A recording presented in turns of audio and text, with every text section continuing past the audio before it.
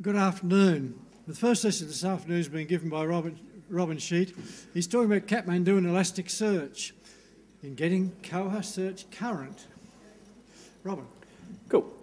Thanks for the introduction. So I'm covering introducing a new sort of modern search system into Koha, and there'll be more detail of that coming up. But first, just a little bit about myself. I'm a Koha developer. That shouldn't be much of a surprise, given what I do. I work at Catalyst IT, based in Wellington, which is the best city. You should come visit. And for a while now, I've been working on one big project, and that's what I'm going to be telling you about today. So to begin with, we've got Koha. Koha is a free library system. Library management system is its proper name. It doesn't deal with these. Instead, it deals with these. And this, just for trivia purposes, is the Rijksmuseum Library in Amsterdam, and it is actually a Koha library. And one of the library guys there is part of our QA team for Koha. So a library management system. You might be kind of wondering what it does. It does everything that a library needs. There's a lot more things than you might think. So, you know, circulation. If you go to a library and you bring your pile of books up to the front and they scan them through with a barcode reader, that barcode reader is plugged into a computer that is running a web browser that is running Koha. The cataloging, so if they get new records in, they need to enter them into the system so that people can find them. Reporting, libraries love their reports. They, if they're a small council library, they need to justify their existence to council. If they're a corporate library, they want to know how their staff are using the library. Many, many reports, they love their data. Just to skip towards the end, because there's a lot there, we need to talk to RFID readers, and we need to talk to photocopiers to say, you've got enough money in your account, things like that. And of course, when you're lazy about bringing things up, they need to charge you money. But search was missing from that list. Search is possibly the most important thing. It's how people actually use the library system.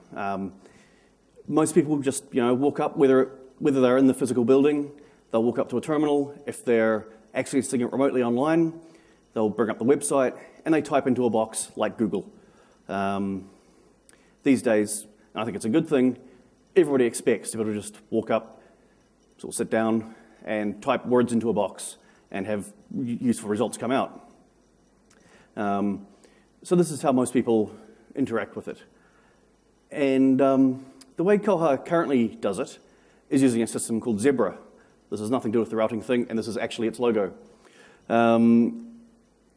Zebra is a search engine for structured text data. And that's great, because library formats are very structured and very texty data. It's pretty speedy and lightweight. You could probably run it on a reasonably sized database on a Raspberry Pi and it wouldn't break a sweat. It responds very, very quickly and takes very little memory. Good searching is not a very quantitative thing, but if you want something with a title that matches this and an author that matches that, unless the subject matches this, but you've got this bit in brackets and you want to end this thing and not that thing, it can do all that. Those are sort of fancy Boolean searches that you're probably taught at school when they showed you how to use the library system and have never looked at since. And it supports library data formats very well. More or less, you can get a Zebra installation, and with all the default stuff it comes with and a bit of configuration on top, it'll just magically work. Lots of magic. The flip side, it's getting a bit creaky, and that's kind of hard to sort of describe, but if you ever use it, you kind of feel like, well, it's working now, but if it kind of falls over, which it doesn't do very often, I don't really know where to go and what to do, and why it stopped working when this configuration file hasn't changed, but something else in the system's changed, and yeah, it just sort of has that feeling to it a little bit. Scaling is hard, and this is becoming more and more a problem as cloud-type environments happen.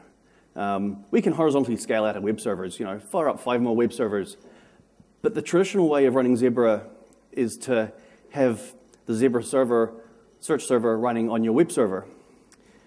But then now you've got 5 web servers, and you can't do that because you only got 5 indexes to keep in sync, and that doesn't happen. Something gets out of sync. It's not very flexible. If we need to make a change to our configuration, like say some standards change, because they always change, and we need to change how a certain field is indexed or something like that, we actually have to go and edit files under /etc. Whereas these should be kind of application-defined things, not sysadmin-defined things. So kind of a bit of an aside, and I'm going to try to keep this a bit short because I could literally fill an entire talk ranting about library data. The main format that people use is called MARC, which stands for machine-readable cataloging.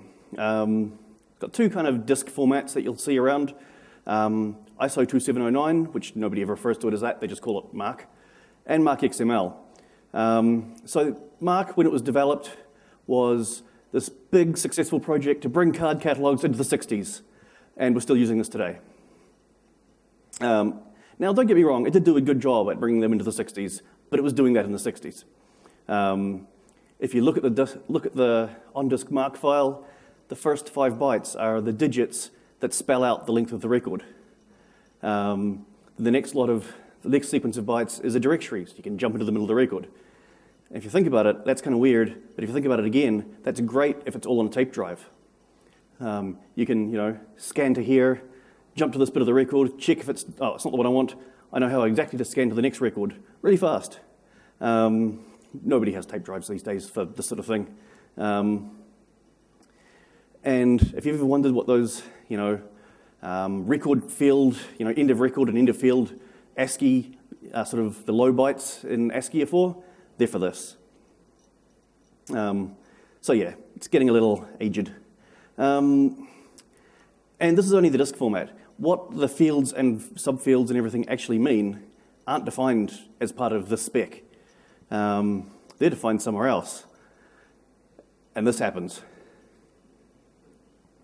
And where it says universal standard, there is actually one of these variants that tried to be a universal standard. So what we ended up with was MARC 21, which is what most of the world uses these days.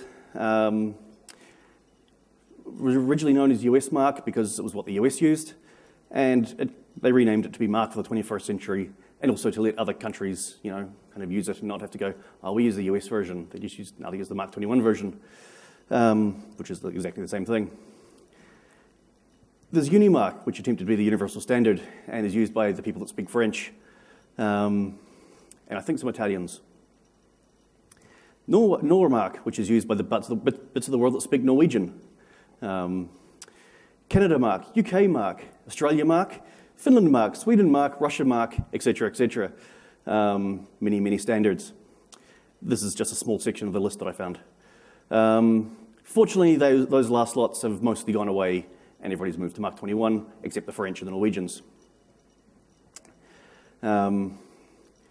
So, if you haven't seen a MARC record before, lucky you, but unlucky you now, this is what they look like when they're rendered into kind of a human-readable form.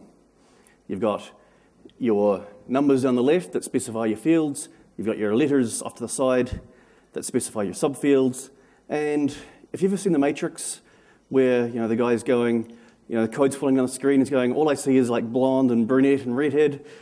After a while of staring at this, you can kind of go, all I can see is title and author and subject field. And then you go, oh, but hang on, that 245 is wrong because it needs to be split at the colon and moved into a B.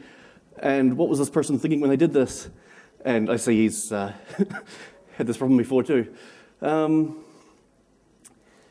for example, just to give a bit of context, 100 is usually primary author. 245 is title. 245A is the first part of the title. 245B is the subtitle. 245C is what's called a statement of responsibility, which is usually edited by Joe Bloggs. And there's hundreds of these. This is a short record. Everyone in libraries pretty much uses and understands MARC. After a while, they kind of grow to like it. And I've got a theory about that. So anyway, enough of that. I could go on forever. And I'll try not to anymore. So back to the topic, Elasticsearch. You may have been living under a rock for a while, but it's, for search. In a nutshell, this is very much a small nutshell, JSON documents go in, search queries go in, JSON documents come out. Kind of what you want from a search engine. Actually, you want a little bit more, but this is an important set. And what it gives us over Zebra, or actually just what it gives us, to be fair, real-time indexing. So to add a record with Zebra, we need to, every 5 minutes, we have a cron job, and that cron job goes through, pulls out all the records that have been marked as modified, builds a little index of them, shadow index it calls it, and then it merges it with the primary index. This is part of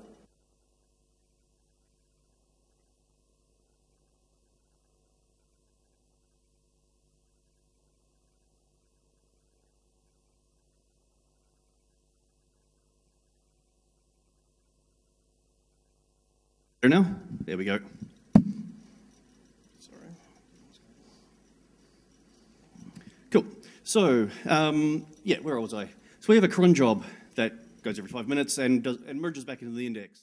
And this is kind of awkward and uncomfortable and involved. When things don't work, you get stuff scattered throughout /temp, and it makes a bit of a mess. Elasticsearch, on the other hand, we don't even have to flag a record as changed. We just put a little hook in the bit that changes records and say, well, when you're done with this, shove it over here, and it jabs it straight into Elasticsearch, and a second later, everything's ready. It does faceting and sorting, which are just things that library systems need, and I'll cover them in a little bit more detail later, because they're not particularly straightforward, it turns out. It has a flexible data model, so you can, while Zebra is quite good at structuredness, Elasticsearch, you can kind of configure it on the fly. You can, kind of lay the data out as it suits your application. You're not sort of rigidly defined into the way the software expects you to work. And a big thing is it gives you horizontal scalability. So it's kind of one of Elasticsearch's defining features is that you can plug a new server in, fire up Elasticsearch, tweak the config perhaps, and boom, it's part of your cluster. You don't really have to think about it. And if a server falls over, your application probably won't even blink. It is kind of fun to fire up a laptop with Elasticsearch on it at a Hackfest and notice that it's gone and connected and become part of the cluster of all the other laptops running Elasticsearch. That surprises people the first and second time they see it happen. And then you start looking at their data.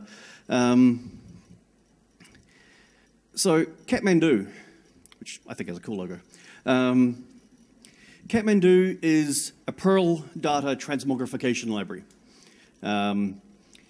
It does the kind of data warehouse style thing of extract data from over here, apply some transformations to it, and load it into this thing over there. The imports has a complete alphabet soup. You can import from CPAN, like CPAN, the index of things in CPAN, and probably the code too. LDAP, you can import from Twitter. The one I care about here is importing from Mark, but if you've been exposed to libraries before, half these acronyms you'll identify with. It exports to caching layers, to database, to Solr, to Mongo, to Elasticsearch. So it's a pretty versatile sort of thing. And the way we use it is we import, we fix, which is applying some fix rules that modify the data in the way we want, and then we export. Straightforward.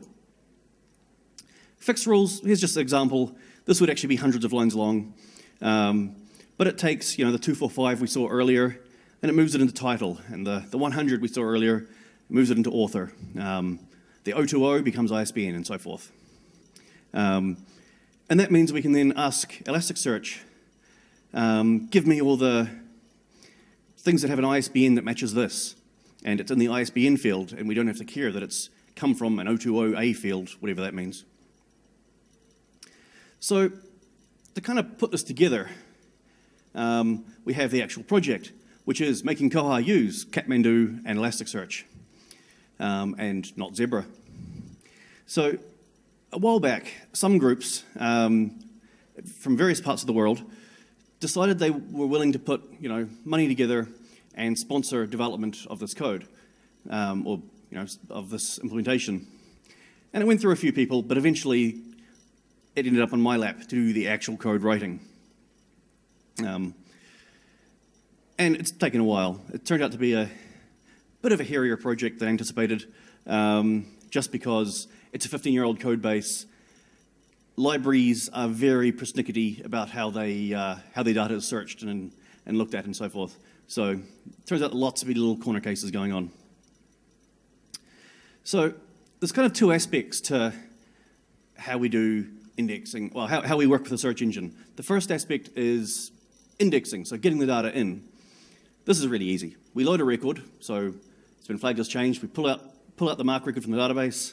We apply our fixer rules, and then we include a form of the original mark record, and then we send it to Elasticsearch, and it's there.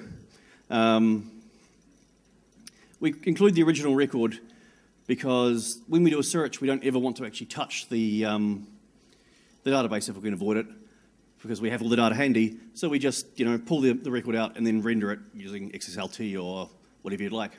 And that just makes life easier and code faster. The hard part, or at least the complicated part, is doing the searching. We don't use Catmandu for this. We in theory could, but I just sort of looked at it and decided it's another layer that we don't really need yet, so let's ignore it, and it won't be too hard to put back in later if we do really need it. So we speak Elasticsearch directly.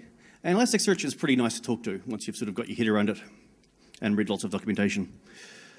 So the kind of things that people will search for in a library system, it's like, they'll type in Harry Potter or they'll type in J.K. Rowling. Or some people will get fancy and they'll type in like, let's move that mouse out of the way, title with fish in it and author of London. And you might even get people using the advanced search interface where they click on boxes and set in date ranges, but I doubt it. So just to kind of go back a little bit, I talked about briefly, very, very briefly, about facets and search. Facets and sort. This is what they're looking at. So facets, the bit on the left, let you refine your search. And you will have seen this in other applications as well. It's where, say you do a search for fish and you've got one author who's written a lot of things about fish, their name will appear on the left-hand side. And then you can click on that and it'll just give you things about fish by this person. Or maybe, you're too lazy to walk across campus today and you just want to limit it to things in your nearby location. You can do all that from here. And sort, sorting is sorting. Normally we want to sort by relevance because that gets you the most relevant things. But there's applications you might want to sort by author A to Z, or sort by author Z to A, or publication date, or what have you. This is the sort of thing that we need to be able to support, and support fairly well, because it's not simple. So, yeah, that needs to work. And another catch is we need Zebra to keep on working too. We can't just do a clean switch off, because Koha is an open source project installed in thousands of libraries around the world. Some of these are hosted by companies like Catalyst and so on. And we've got technical people to do technical things with their systems. Others are literally single computers in third world countries with 6 hours of electricity a day. They don't have a technical department. They don't even have a technical person. They just hope their computer doesn't break. And every 6 months maybe a volunteer might visit and make sure everything's happy. But that's kind of the best level technical support they get. They can't afford the time, the knowledge, the resource to build a little Elasticsearch cluster beside this. So we need to have both Elasticsearch and Zebra for quite some time in the future running simultaneously. which means we need to switch between them.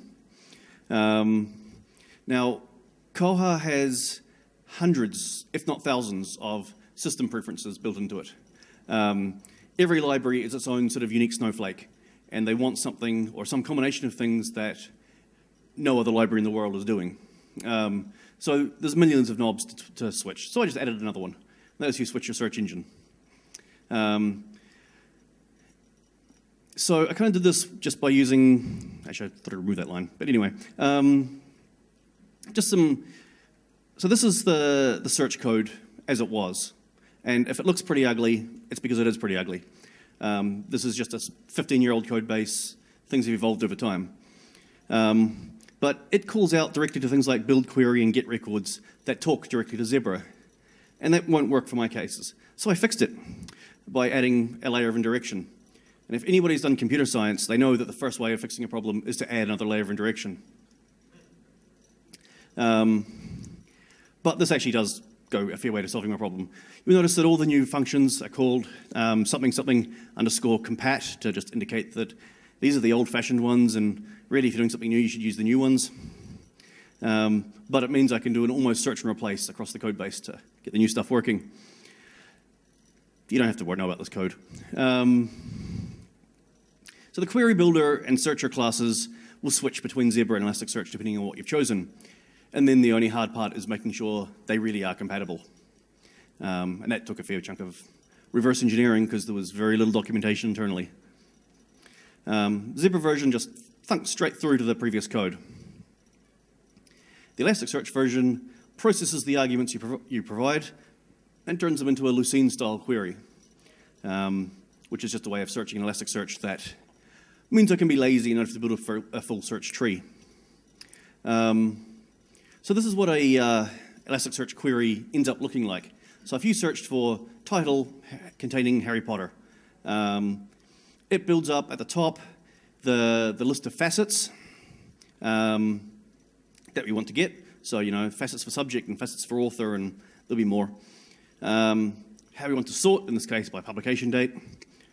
And our actual query, where we have, you know, open bracket, title, Harry Potter, close bracket. You'll notice it says title, not TI. It's because hysterical reasons. There's sort of, Zebra kind of expects you to use one term and then it kind of changes it somewhere in the system to another term, and just basically built up a table somewhere that replicates all this. And it does it with a bunch of regular expressions. And I built this as kind of a stopgap, you know, expecting I'll come back to it and I'll do a proper parsing of the query and turn it into a nice tree, but it actually works reasonably well, which surprised me. It does get a few weird corner cases. It's pretty easy to construct a search that'll cause Elasticsearch to explode at you. But I just catch the explosion and say, sorry, I didn't get that, please try again, or something along those lines. It's not perfect. And in an ideal world would take, you know, say a search like this, turn it into a nice little tree structure, and, you know, if you've got brackets and grouping and things, it'll go into subtrees. And from there, we could convert it to any search language we wanted. But that's going to take a while. There's some people who have been staring at that, but haven't got very far yet. But it's part way there. I just need to badger them some more. But that'll mean that the whole system becomes a whole lot more pluggable. Because if you have like an abstract syntax tree style search query, you can translate that into anything you want. So Elasticsearch backend and I don't know, a Google book search backend, if that made any sense. So I've alluded a couple of times to the fact that there's some weird stuff that happens. So to take an example of sorting, you know, think it's easy. You have this field and you sort on this field. But libraries aren't that simple. So if we take authors, I mean, what kind of authors can there possibly be? Surely it's just the guy that wrote the book.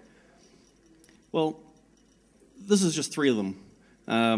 The primary author, which is the person that wrote the book, mostly. Secondary authors, the ones that, you know, if you've got a list of names, the ones that aren't the first name.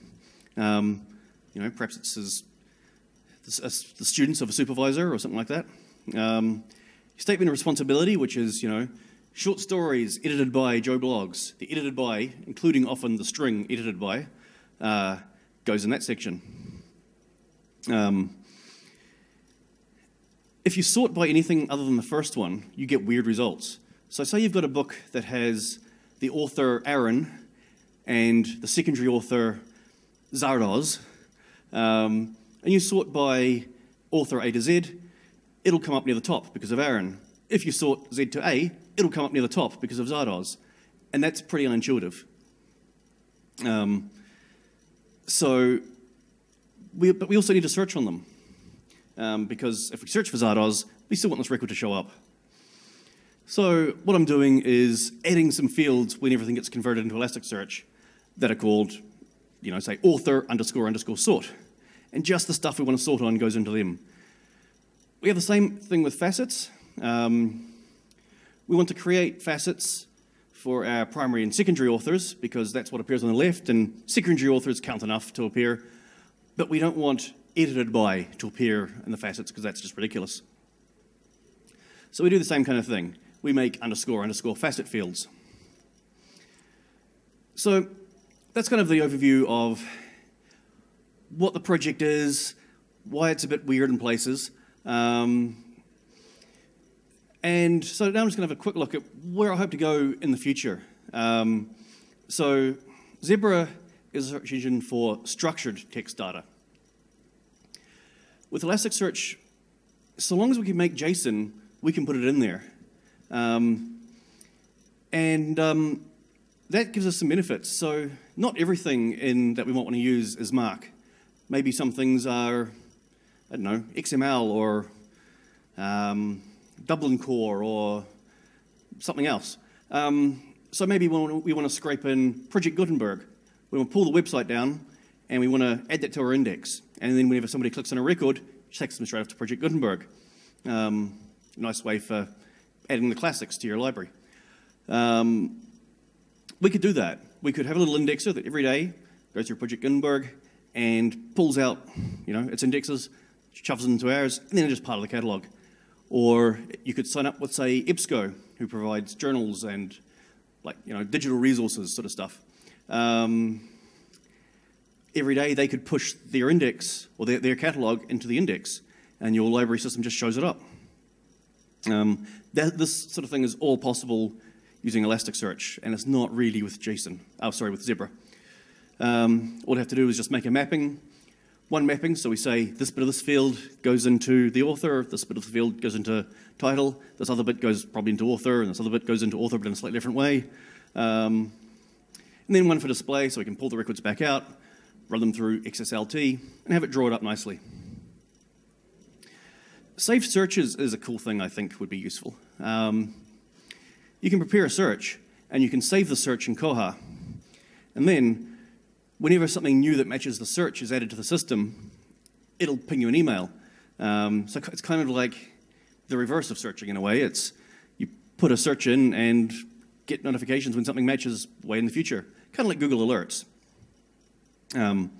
So you want to watch for your favorite author, get a notification whenever it happens. Or if you're, say, at a university or at a company or a research organization, and you deal with a certain field of things, you can put a watch on subjects and automatically get emails for it. A cool thing, I went to Elasticsearch training course a while back, and a cool thing they mentioned there was tribe nodes. That's where you've got, say 2 or 3 Elasticsearch instances, Elasticsearch clusters. You can have a tribe node that talks to all 3 of them, and if you do a search on that tribe node, it goes out on your behalf, searches each one of those other clusters, and merges the results together. Now, this could give you an overview of multiple catalogs. It could, say you want to build a consortium, you've got 2 libraries in a geographically or specialization-specific area, you could combine catalogs, but they still maintain their own sort of specific index. These are the kind of things that I hope to see coming in with Elasticsearch once it's sort of firmly baked in. And it's things we just can't do with the current system. So the current state of the project is that it kind of feels like the first 90% is done. It's working, it's in there. There's bugs that need to be polished off. It's pretty much almost feature complete with the existing search system, which is where I was aiming for. I'm just hoping that, there's not 90% left, but we all know software projects. So, thanks for listening, and if there's any questions, I'm happy to answer them.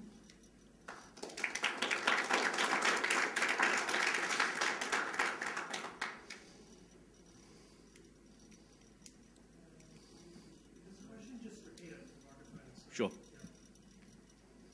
I was just going to ask if when somebody does change from Zebra to Elasticsearch, do you use Catmandu again to migrate between the two data sets? You wouldn't need to do a migration from Zebra to Elasticsearch. Sorry, the question is, if we switch from Zebra to Elasticsearch, how will the migration happen? And would we use Catmandu? So the canonical source of data in a Koha system is the database. So it's common practice with Zebra, whenever something's going a bit funky, the first thing you do is do a complete Zebra reindex from the database. In most cases, for small to medium libraries, that might take an hour or two. For big libraries, you might be talking like half a day, which is downtime, which is bad. But half an hour out of hours is not such a problem. So the switchover would happen, and the way you do it would be you flick the switch, and it stops using Zebra, and then you just tell it to do a reindex with Elasticsearch, and it'll just push everything into there. In theory, you could do a direct migration, but I think in practice it's probably more work than it's worth.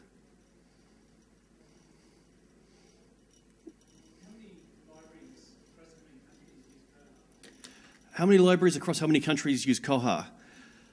Well, it's an open source project, so there's no hard numbers, but we estimate, I think, every continent, and I can't remember if that includes Antarctica or not.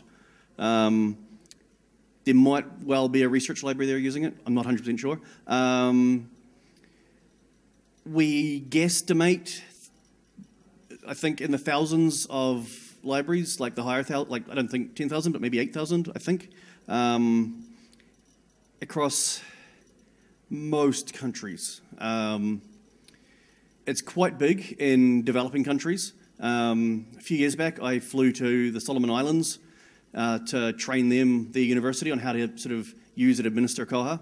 And then we visited their museum, which is using a little card catalog system, and I got an email sometime later saying that they were looking into Koha, and also at the same time, the bunches of little community libraries had sort of joined onto the university system.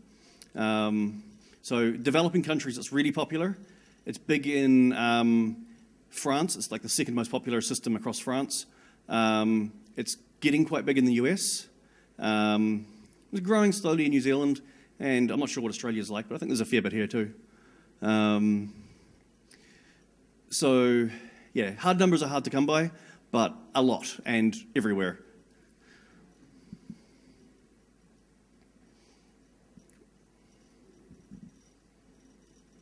Sweet. Nothing else? Awesome. Thanks very much.